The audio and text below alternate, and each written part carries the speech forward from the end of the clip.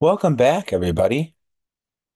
Today, we are going to move on and talk about eukaryotic organelles. That is, what do the structures inside of eukaryotic cells do?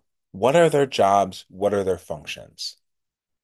So, organelles, small organelles, are the individual pieces or compartments within a eukaryotic cell that perform specific function. Each structure, each organelle has a specific job to do or a specific contribution to the cell overall to keep it alive and maintaining homeostasis. So we want to know what these different structures do and also how they work together to keep the cell in homeostasis. Now, there will be structures within your book, your textbook, that we do not talk about here in this presentation, and that your assignment, because your assignment has you looking at a table and describing the structures and functions, that won't be covered in your assignment. So, if there are structures in your book that are not in this presentation and are not in the assignment, I'm not expecting you to know about them. Your book goes over more than is needed for the class and the AP exam. So let's focus on the ones in this presentation and the ones in your assignment mainly. So first is the nucleus, and it's the control center of the cell. Now, the nucleus or the nuclear membrane, which is like a phospholipid membrane around the nucleus, serves to protect the DNA because the DNA is the important instructions to build the proteins and do everything that the cells needs to do. And so we need to protect it. Within the nucleus, there is a specifically dense section called the nucleolus, and this is where ribosomes are made. We'll talk about what ribosomes do in a moment. But you can see that nucleolus right here is that darker sphere in this artistic drawing.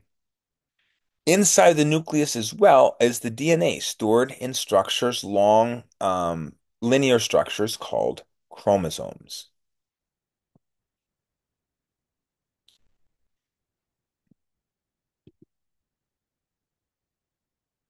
Now, like we said, surrounding the nucleus is the nuclear membrane, a phospholipid membrane that controls the things that are able to move in and out of the nucleus. And it's really there to protect the DNA from damage and to control what can get inside to the DNA.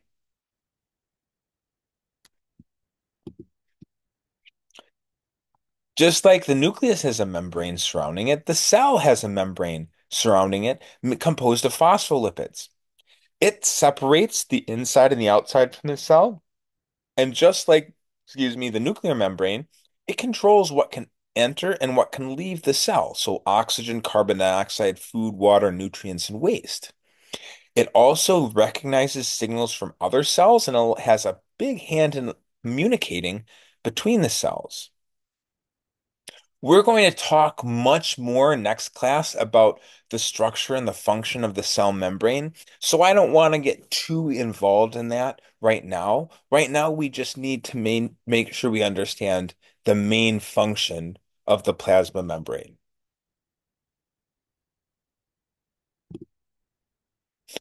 We already mentioned that chromosomes exist inside the nucleus, but just to reiterate, they are the main structures were composed of DNA and proteins where genetic information is stored. Chromosomes are kind of called chromatin when they aren't condensed. So when the DNA is still long and stringy, like 90% of the time in the cell's life cycle, it's called chromatin. When the cell prepares to divide and that chromatin, that long stringy DNA, uh, gets more tightly packed, condenses what we call it, we then call them chromosomes. So chromatin and chromosomes refer to the same thing, DNA, just at different points and configurations during the life cycle of a cell.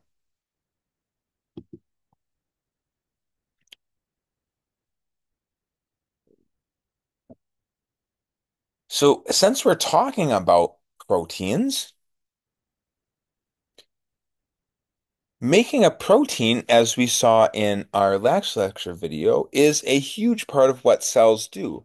And that requires the coordination of many different cell organelles, the nucleus, the ribosomes, the endoplasmic reticulum, and the Golgi apparatus. So actually, I probably misplaced this slide. This probably should go later after we talk about these things. But I'm going to talk about here it's important that not only do we know or just memorize the functions of these different structures, but we are able to think about how they work together. That's why I really want to, I'll probably come back to this here in a couple moments after we talk about ribosomes and the ER and the Golgi apparatus, so we can talk about how they work together to keep the cell at homeostasis. We also talked about the nucleolus so far. This is where ribosomes are made within the nucleus. So here's the cell nucleus there on the outside. This is the uh, nuclear envelope. You see these little holes. These are called nuclear pores, where really small things can get in and out of the nucleus. And this is the nucleolus, this region with a lot of activity, a lot of transcription occurring. This is where ribosomes are being made. Now, ribosomes are the protein factories. They are in the cytoplasm and they read instructions about how to build proteins from DNA. Now, some ribosomes are what we call free ribosomes. They just exist floating around in the cytoplasm, floating around in the cytoplasm, the liquid material that fills the cell. And others are attached, we call them bound ribosomes, to the endoplasmic reticulum. Now, we're going to talk about the endoplasmic reticulum later, but to say right now, the ribosomes that are free ribosomes generally are in charge of making proteins that will be used inside of the cell. Ribosomes that are attached to the endoplasmic reticulum are usually responsible for making proteins that ultimately will be secreted from the cell, either used as part of the cell membrane or as molecules that will travel and interact with other cells. The endoplasmic reticulum is a intercellular highway. Okay, an intercellular highway. It helps to work on proteins and complete proteins after the bound ribosomes have made it. And it serves as a membranous conduit from the nucleus out towards the cell membrane. So instead of substances having to make their way all the way through the cytoplasm, they can take the endoplasmic reticulum superhighway as a fast track to move in between those locations. Now, the endoplasmic reticulum is broken down into the rough ER, and we call it rough because it is covered with attached ribosomes. And the rough ER works on proteins and creates proteins that are going to be exported to this from the cell or used in the cell's membrane. The smooth ER, which is a segment of the endoplasmic reticulum that there are not any ribosomes attached to, works on creating lipids and steroids. It also helps to make new segments of the plasma membrane when it needs to grow or be repaired, and is also partly responsible for calcium storage.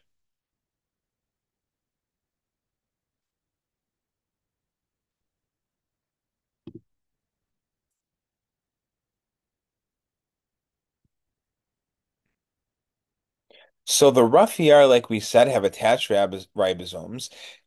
It's responsible for making and modifying proteins and producing proteins that are exported from the cell. Now, the rough ER and the smooth ER and the ribosomes work hand in hand with the Golgi apparatus, which kind of finishes, sorts, labels, and ships proteins, like the UPS headquarters. On one side, here's the a picture of the Golgi apparatus, which is also called the Golgi body. Both things are mean the same thing. On one side, called the cis phase, there are transport vesicles or small blobs of membrane that break off from the smooth ER that carry proteins that were made in the endoplasmic reticulum into the Golgi apparatus. And as they work their way through towards the other side, which is called the transphase, they are modified and packaged. And then once they get to the transphase, they are put into vesicles or small packages of membrane to go out and to be released from the cell membrane. Lysosomes are also small little sacs of uh, phospholipid membrane that contain enzymes that break things down called hydrolytic enzymes. So they are responsible for digesting food particles, cleaning up and recycling, digesting broken organelles or pathogens. And here you can see a picture of a lysosome digesting food from a food vacuole and digesting an organelle that is damaged and broken. So they're like the garbage disposals of the cell. A vesicle is just a bud of plasma membrane that is used to move stuff around. So here might be a vesicle that has a small food particle in it that is coming in and then being digested by a lysosome. So it moves material around in the cell and they're used for storage. A vacuole, on the other hand, is very similar to a vesicle, but they're much larger. For example, in plants, a plant has a very large central vacuole that helps plants remain rigid by letting in or pushing out water. They can be used to store chemicals and waste. In flowers, they contain pigments that could attract insect and pollinators, or they could contain poisons to protect the plants. Usually, if these vesicles are large enough to be called vacuoles, that'll generally be in plants. In animals and protists, though, you might still hear the word vacuole, but really they're responsible for storing waste and water, like paramecia that live in water are constantly pumping out water to maintain the water balance of the paramecia so it doesn't explode. So here's the central vacuole in a plant cell. Here are small vacuoles that pump out water in a paramecia that are called contractile vacuoles. In an animal cell, here's a vacuole storing food. Mitochondria are found in most, sorry, eukaryotic cells, and their function is to make ATP energy through the process of cellular respiration, we'll talk about in a few units, from biomolecules. And they have double membranes. Remember we talked about endosymbiosis? They have two membranes. And on the inside, the innermost membrane is folded, and it's folded to increase its surface area so it can be more efficient at producing energy. Now, I haven't read this statement in both animal and plant cells. It is a common student misconception I have encountered over the years that, okay, animal cells only have mitochondria and plant cells only have chloroplasts. Well, it's true, animal cells only have mitochondria. They don't have uh, chloroplasts, but plant cells have both. They have both mitochondria and chloroplasts, so we should get that right from the very first time. Plants, like I said, make energy two ways. They can use mitochondria to break down organic molecules into ATP, but they also have these structures called chloroplasts, which harnesses sunlight energy and turns it into biomolecules through photosynthesis. And here, this green structure is a chloroplast. So chloroplasts are used to take the energy from sunlight and turn it into macromolecules. Here's another picture of some chloroplasts. in the cytoplasm. Now, cytoplasm is what we call the liquidy stuff inside the cell. So all of the organelles are bathed in this watery substance called cytoplasm. Now we need to kind of be careful with this term because you will hear the term cytoplasm and cytosol. Cytoplasm is a term we use for everything inside of the cell. The fluidy gel substance and the organelles put together, where cytosol is simply the fluidy substance. So cytoplasm equals cytosol plus the organelles that are floating around in them, and cytosol is just this fluidy substance on its own. So here is an animal cell with some of the structures we talked about so far. And here's a plant cell that also has some of the structures that we talked about so far. So the structures we've talked about so far are the main ones that you absolutely need to know cold for the AP exam and for class. Okay, not too many, but we absolutely need to know them. I know in seventh grade you probably did a work on that. I know from some of my past students you might have made t-shirts. Yeah, so shouldn't be that bad. Now, there's one other structure that I want to add, or two others, because they'll be important for class, but we don't need to know as much about them as we do the others. And one is the cytoskeleton, which is a long connected network of proteinous fibers that act as a skeleton or muscles that provide shape and structure for the cell and helps move organelles around the cell. And as you can see, they're made up of membranous fibers. Now, I and the AP exam are not going to expect you to be able to, in detail, describe the differences between these fibers, but I'm including their names, especially so you can understand if you see in the literature them being mentioned. Microtubules are part of this structure. They're hollow tubes that support and give shape to the cell, and they grow from structures we'll talk about in a second called centrioles in animal cells during the process of mitosis where cells are dividing. Intermediate fibers reinforce the shape of the shell. They're a little bit uh, bigger, and they anchor the organelles in place so they don't just all float around intermittently. So here's a picture of that stringy uh, cytoskeleton network. Lastly, microfilaments, the smallest ones, aid in the cell's movement and support the cell shape inside of the cell membrane. So here's the smallest microtubules that you can see getting pointed out right here. Now, the centrioles that we mentioned, where the microtubules grow from, help coordinate cell division, and they're only found in animal cells.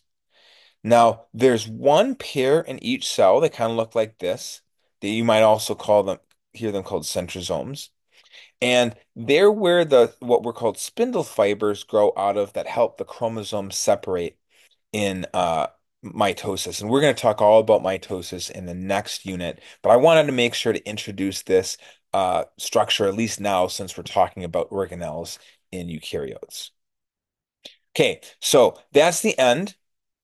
You're going to probably need to refer back to this presentation when you do our assignment, but we need to know these organelles, their jobs, their structures, and how they work together to achieve cellular functions.